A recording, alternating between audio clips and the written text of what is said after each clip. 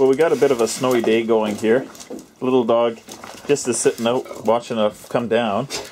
The other two were smart enough to, well, stay in the kennel. I'm going to put them to bed shortly, but I thought I'd show you. This isn't the first snow of the season, but this is the first major snow. Pretty craptacular. It really hit when I hit the road that goes about 5K down when I was coming home today. And I just came home 5 minutes ago and the car's already getting coated with snow. I tell you, I think I'd much rather be somewhere warmer. Where's your toy?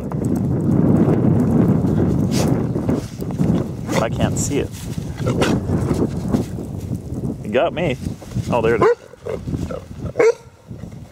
Okay, you ready?